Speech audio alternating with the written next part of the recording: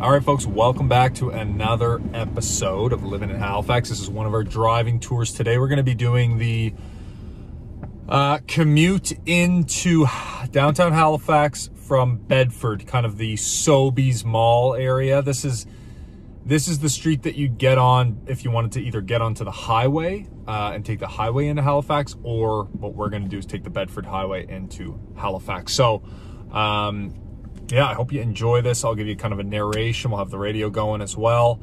And we're actually, right now, it's 2 p.m., so it's not really rush hour or anything like that. But we got a beautiful day, and honestly, this is one of my favorite drives in Halifax. So we're starting from Bedford, Nova Scotia, heading into downtown Halifax. All right, enjoy. All right, so here we are. So off to the left here, oh jeez, okay. Off to the left here is kind of the Bedford, the real tail end of Bedford Basin. And there's actually a very nice little boardwalk there on the left-hand side as well that you know, you can kind of walk along the waterfront there in Bedford. So this is, you know, what I would consider the closest point of Bedford to Halifax. Bedford can expand a bit around the edge of the Bedford Basin, but we're just, for the purpose of this video, we're going up the Bedford Highway. Just wanted to show you now. This light up here that we're about to go past is the light to Larry Utek Boulevard. And Larry Utek Boulevard is a large shopping district, kind of strip mall shopping district in Bedford as well, and is kind of the gateway. There's an exit there on the highway, but it's the gateway to the parks at West Bedford, which is a beautiful new build neighborhood.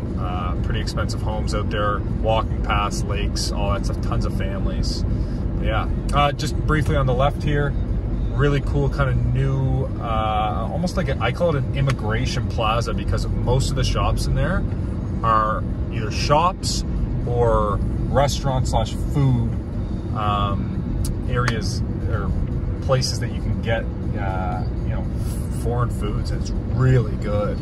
So that's a really cool new thing that's just kind of sprouted up in Bedford over the last year or so.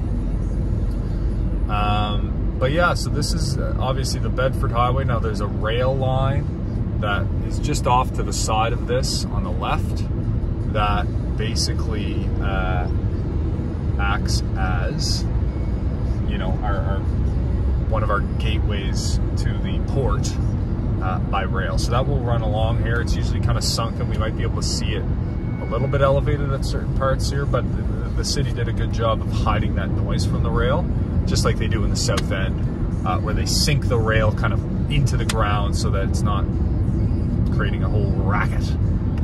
All right, so yeah, we're just kind of coming in here. This is another way to get to Larry Utek right here. So this is the actual Larry Utek Boulevard, or the tail end of it. But that other road that I pointed out before, that will take you up there as well, into that direction, which is really close shopping for a lot of Bedford.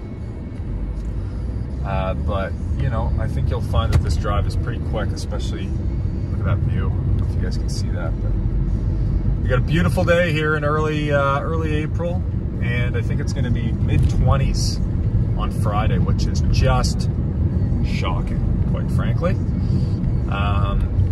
But yeah, so this is called Fisherman's Market right here. Oh, Jesus, I hit this lady. But Fisherman's Market is a pretty popular, you know, almost local seafood market. It's open year round, but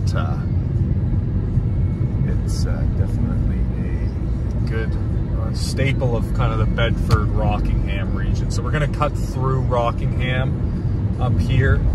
And then Clayton Park. Those are kind of the neighborhoods that border the Bedford Highway as we get a little bit closer. Just gonna watch my speed here. So this is technically, you know, 50 kilometers, 50 or 60 kilometers along here. You know, I've been driving this a long time. I have been driving this road for a very long time, and I rarely see people pulled over. But, you know, don't go ripping 100 kilometers an hour down here. know, it's a quicker pace of traffic. I think it's actually 60.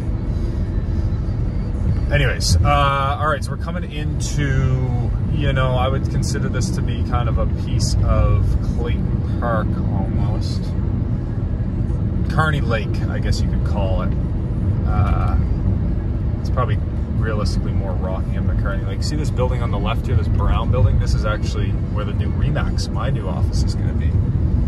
So they're finishing off out there.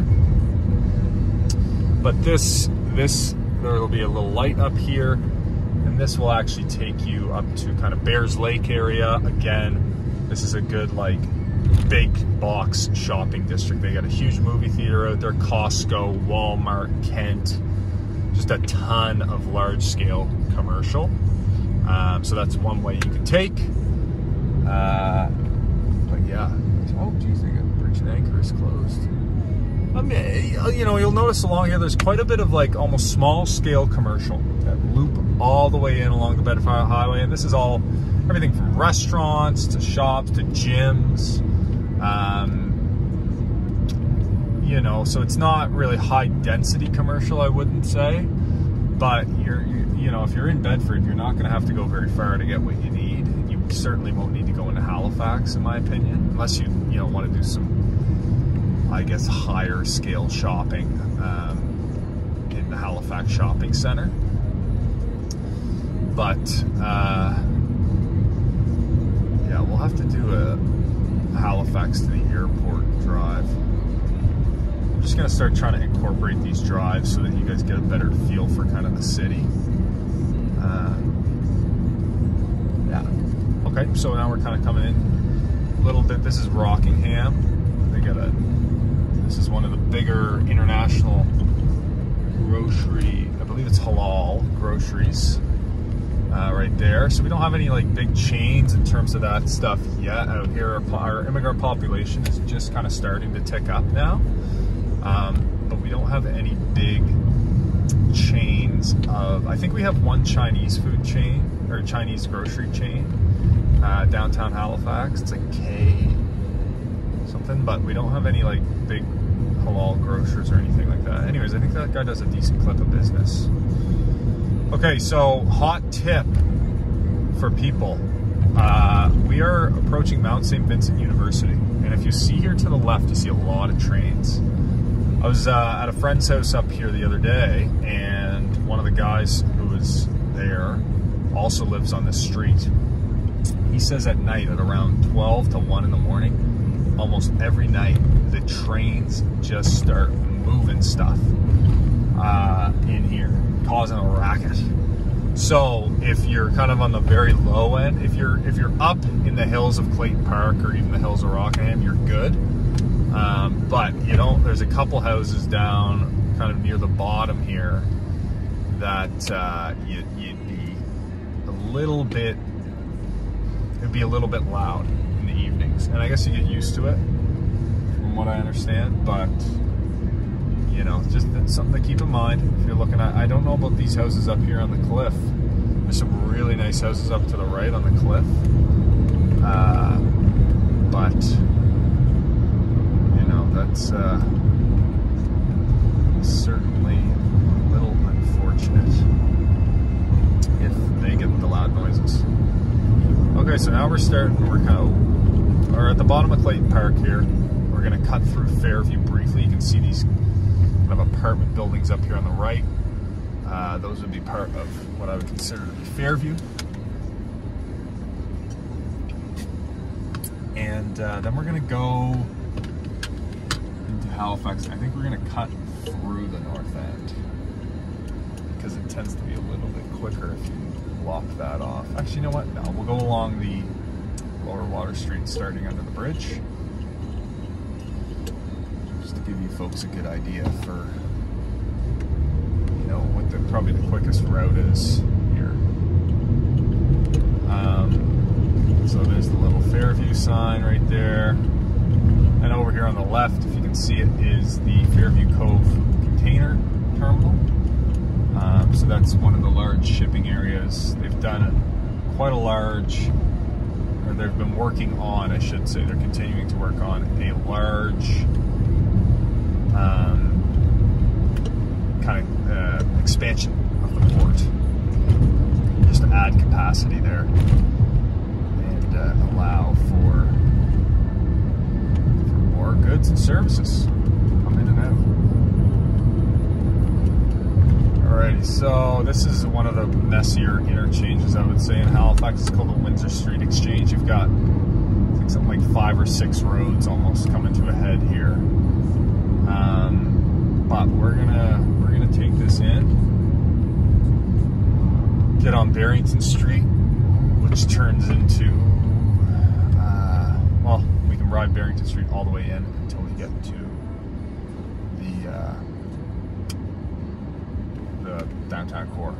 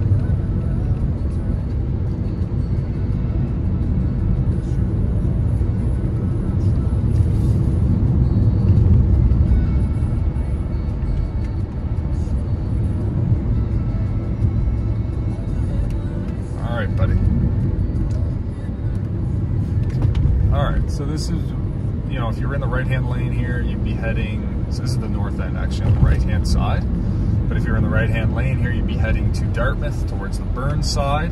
So this is the new bridge, the McKay Bridge, the Highway Bridge.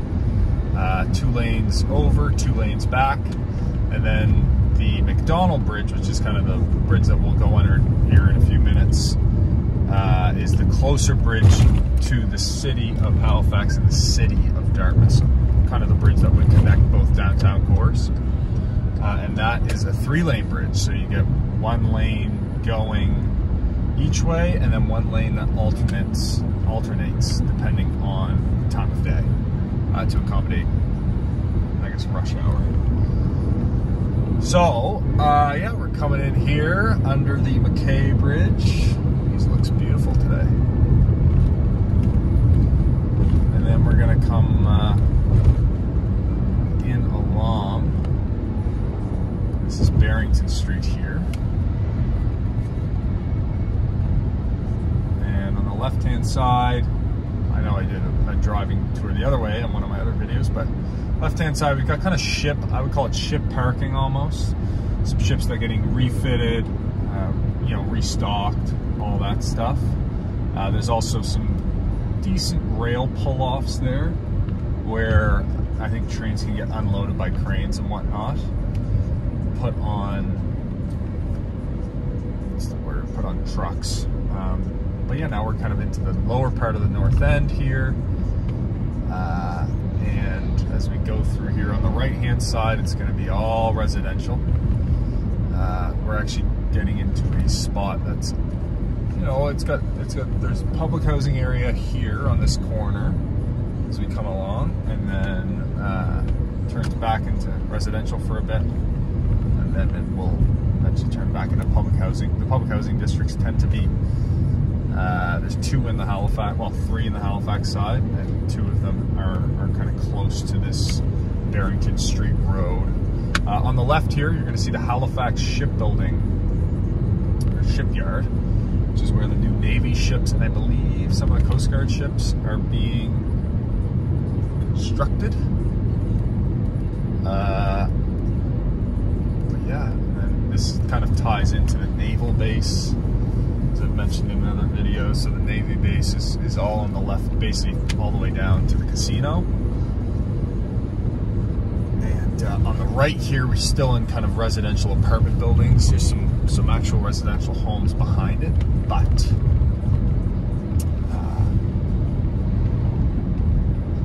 yeah, other than that, it's pretty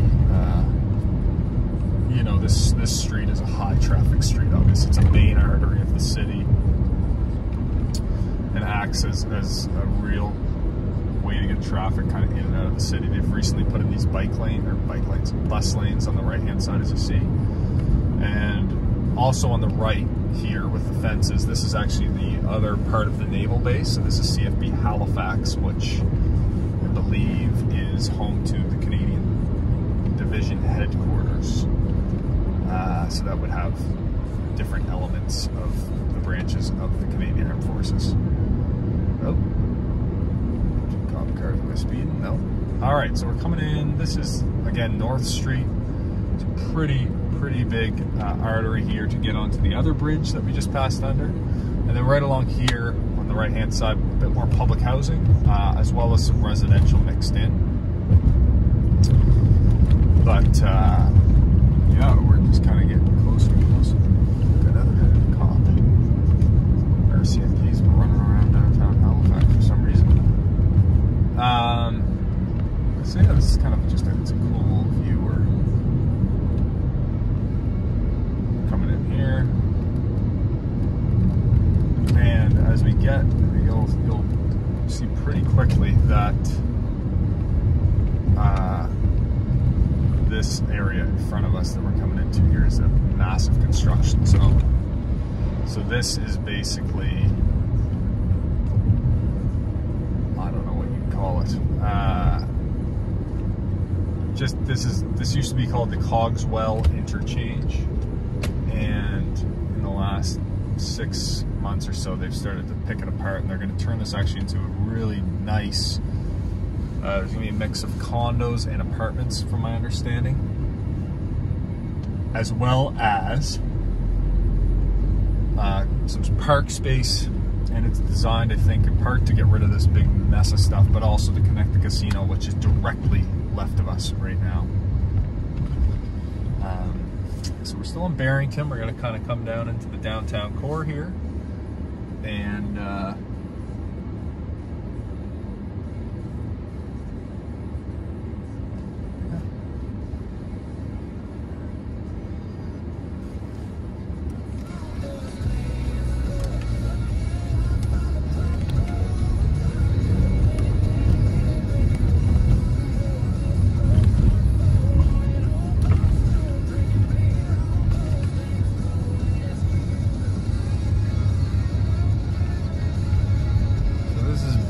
Street, and this would divide the downtown Halifax core, I would say. Kind of got bars and restaurants on both sides. This is Scotia Square to the right, which is a mixture of office and then some it's like a small mall.